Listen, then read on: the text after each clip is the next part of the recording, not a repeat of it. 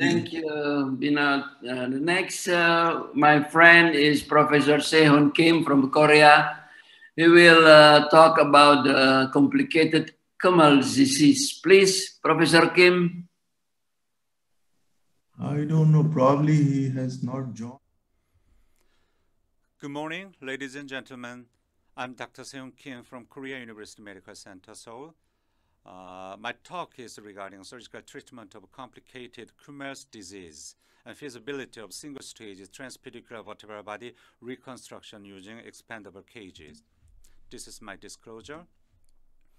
I was invited to Mumbai 3 years ago for the Professor Ramani's 80 years young celebrations in May 2018.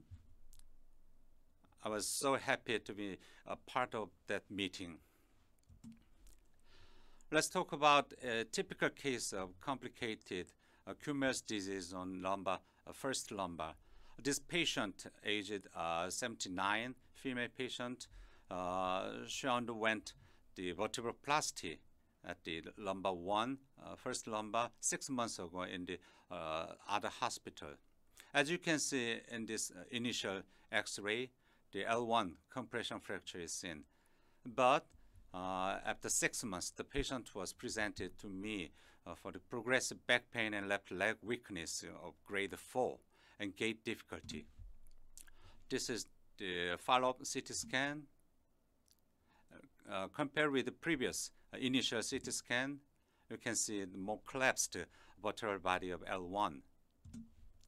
What would you do for this specific patient as an optimal treatment with the complicated Kumel's disease patient having the fracture progression, progressive kyphotic deformity, neurologic deficit, or intractable pain? Let's talk about the osteoporotic vertebral compression fractures. With the advent of aging society and development of radiological techniques, the osteoporotic compression fractures has become more commonly diagnosed. An increasing number of the patients show progressive kyphosis or delayed neurologic compromise without responding to the conservative treatment or MIS, the vertebroplasty or kyphoplasty. The osteoporotic vertebral compression fracture instance is reported as having the non-union in 13.5%, and the incidence of the intravertebral cleft sign is reported in 7 to 13 patient percentage in the patient with osteoporotic vertebral compression fractures. This is very typical case of intravertebral cleft sign on your right hand MRI. So in 1895, German surgeon Dr. Hermann Kummel reported 5 patients with delayed post-traumatic vertebral collapse after asymptomatic minimal spine trauma. And in 1911, one of his students, Dr. Karl Schulz, assigned his teacher's name to this kind of condition, disease. And about the same time with Kummel report, a French surgeon, Bernoulli, described a similar condition. So sometimes this kind of disease is known as Kummel-Bernoulli disease. With the advent of X-ray, it was recognized that kyphosis was the result of the delayed vertebral body collapse. The Kummel's disease, also known as post-traumatic delayed vertebral collapse, was defined as a vascular necrosis of vertebral body occurring in a delayed fashion after minor trauma. So, in other words, intravertebral pseudoarthrosis, delayed post-traumatic vertebral osteonecrosis, fracture non-union, intravertebral cleft, and finally ischemic vertebral collapses are the same conditions.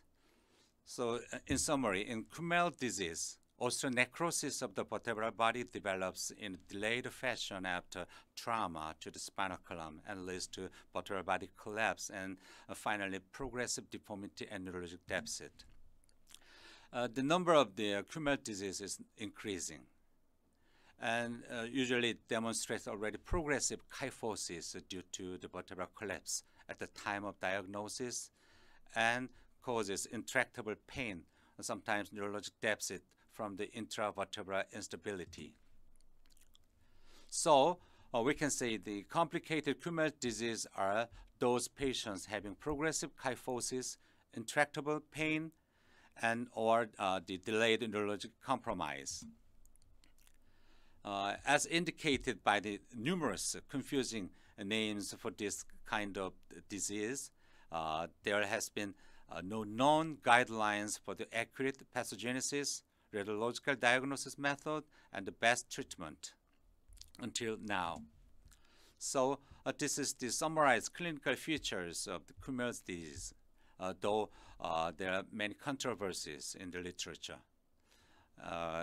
First, asymptomatic period after initial minor trauma, then symptoms become gradually serious, and finally intractable pain, vertebral body collapse, or neurologic compromise occurs in the last phase. More commonly, the cumulative disease is observed in the women, as the usual osteoporotic vertebral compression fracture occurs significantly higher in the women, although in some other studies reported the higher incidence in men among middle-aged agents. And the most common site of the fracture in cumulative disease is thoracolumbar junction. What about the pathogenesis of the cumulative disease? The representative hypothesis for the cumulative disease is, again, delayed healing or non-healing by osteonecrosis of the fractured vertebra. These are some of the risk factors and possible pathogenesis of the cumulative disease: steroid, long-term use, osteoporosis, and so on. What about the radiologic features of the cumulative disease? Most important radiologic finding is intravertebral cleft sign, so-called osteonecrosis, and is sometimes observed in the osteoporotic vertebral compression fractures as well, but it is not seen in the acute period. On the MRI, T1 weighted and fat suppressed T2 weighted image is the most useful diagnostic tools. So we can see low signal on T1 weighted image and high signal on T2 weighted image, as you can see in this typical MRI. So the intravertebral cleft sign is an eventual finding that strongly suggests the presence of the osteonecrosis. But it is not the pathognomic sign of cumulative disease. It is a specific sign of osteonecrosis in vertebral compression fractures, having the sensitivity of 85% and 99% of specificity and 91% of a positive predictive value in the literature. Now, let's talk about the general treatment of the cumulative disease. Actually, it is very difficult after progression of the disease. So, when diagnosed, the vertebral kyphosis and intravertebral instability have already been present with high degree of vertebral collapse. It requires more aggressive treatment, I think. So the surgical treatment for the cumulative disease has various options according to the clinical and radiological status. This is well-known treatment for the cumulative disease: conservative treatment, and vertebroplasty or kyphoplasty as minimally invasive treatment. And what about the surgical treatment finally for the more aggressive the disease, or sometimes the complicated cumulative disease? This is many published papers regarding the MIS treatment for cumulative disease, but these are mostly for the neurologically intact cumulative disease. We can do many surgical options for the thoracolumbar spine compression or burst fracture. As you can see in this slide, just putting pedicle screw fixation and vertebral body reconstruction using KG, zip plate or Canada for the lateral augmentation. And I'd like to introduce the expandable KG, as you can see on your right-hand picture. And I'd like to mention the importance of the anterior support and the vertebral body reconstruction for the fracture patient. This patient first presented with L2-3 fracture dislocation. As you can see in the follow-up X-ray, Post-op 6 months, it was good. But at post-operative 1 year, we found the fracture of the one rod. And after 1.5 years, we found bilateral rod fracture. So the anterior support is very important for the fracture patient. This is my surgical procedure for the Kummel disease having the complicated conditions. First, I'm putting the pedicle screw fixation, then single level vertebrectomy through the transpedicular route, and I'm putting the expandable cage through the transpedicular route. I'm not sacrificing the nerve root, so there is no rhizotomy. So this is how I do the surgeries in step by step. This is part of my works published 4 years ago at the clinical spine surgery. I published the single-stage transpedicular vertebrectomy and expandable cage placement for the unstable mid and lower lumbar burst fractures. In this the article, we were able to do the vertebral body reconstruction using the single-stage transpedicular route. This is a short video clip for the unstable burst fracture, the vertebral body reconstruction.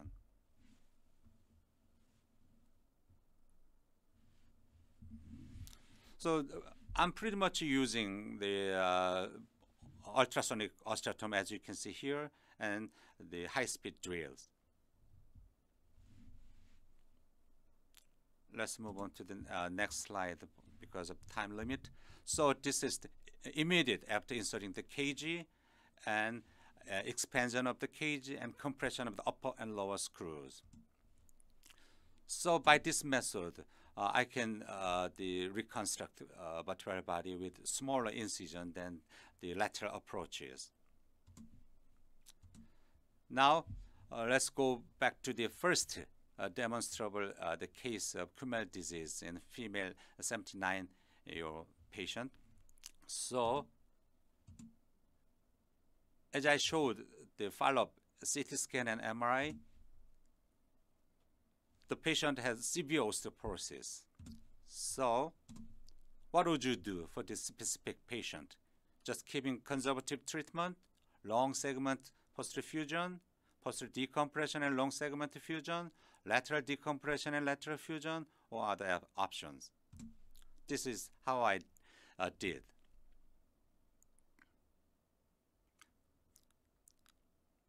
I'm removing the necrotized vertebral body using high-speed drill and ultrasonic osteotomy, as you can see here.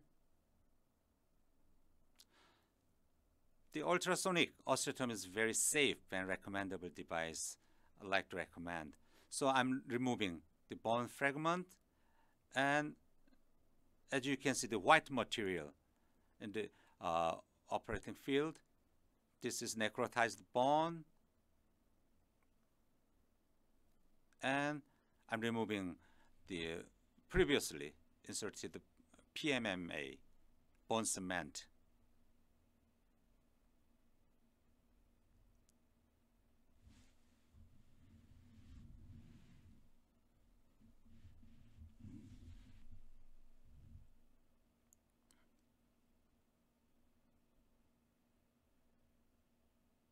Okay, as you can see here, I'm not sacrificing, I'm not cutting the nerve root bilateral. So this is a final post-operative X-ray and the operative field, and remove the bone cement. And this is post-op 1 month X-ray and CT scan, 1 year. So the patient showed stability with these operations. What about this, the T12 burst fracture patient? 71-year-old female patient. She had Parkinson's disease and ischemic spondylolisthesis L5 and S1.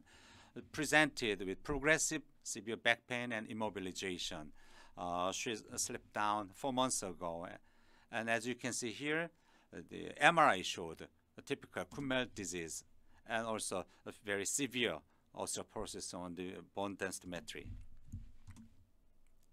So this is the initial X-ray. Underwent the vertebral plasty in our hospital 3 months ago. follow-up CT and MRI, as you can see here, the osteonecrosis developed. So again, what would you do? I did the same method. So, so this is the final, the post-op X-ray and operative field. Post-op 6 months and 2-year X-ray showed the stability using this method. Out of the 42 vertebral body reconstruction in the thoracolumbar burst fractures, we found 10 cases of Kummel disease. So I did the 4 cases of the T12 Kummel disease and 6 cases of L1 vertebral body reconstructions. So without the rhizotomy, and I was able to reconstruct the vertebral body using the expandable cages. The operative time averaged 320 minutes and blood loss was 500 milliliter. 5 patients showed grade E normal and 2 patients grade 2 and 3 patients grade C in the Asia scale. 7 patients showed stability and the other 3 patients showed the improvement post-operatively. Back pain, vascular, pretty much improved after surgery. What about the average overall reduction of the deformity? It was reduced from the preoperative minus 25 degrees to immediate post-op minus 15 degrees, and the mean loss of cup angle was very minimal between immediate post-op and last follow-up. There could be some the possible complications in the vertebral body reconstructions in this method. Sometimes we can meet the dural tearing, cage subsidence, neural injuries, but in my series over the 42 vertebral body reconstructions, I found no complications or neurologic deterioration in the 10 the Kummel disease patient. There are several advantages such as low morbidity and comorbidity in posterior approach compared with the anterior approaches, having the complications of collateral injury to visceral or vascular organs. And surgeon's familiarity is another advantage. And this single stage approach allows multi-segment fixation and correction of the deformity from behind and allows simultaneous surgery at the adjacent level in the same field. There could be some drawbacks such as the cage subsidence, possible implant failure, or too much aggressive, but I think we can put good amount of additional bone chips surrounding the cages, and a lack of fusion failure is one of the good advantages of this method. So this is take-home message.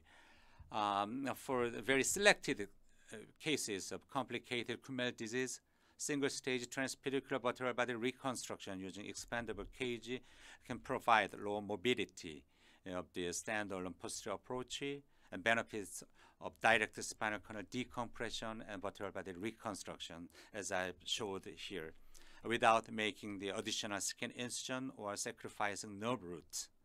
And this technique could be considered in selected cases. As conclusion, a thorough systemic approach is required for the Kummel disease, and sometimes active, aggressive surgical management, like my method, would be needed for overcoming the complicated Kummel's disease with fracture progression or progressive kyphotic deformity, and finally, neurologic deficit or intractable pain. Thank you very much for attention. Thank you. Thank you, Professor Kim.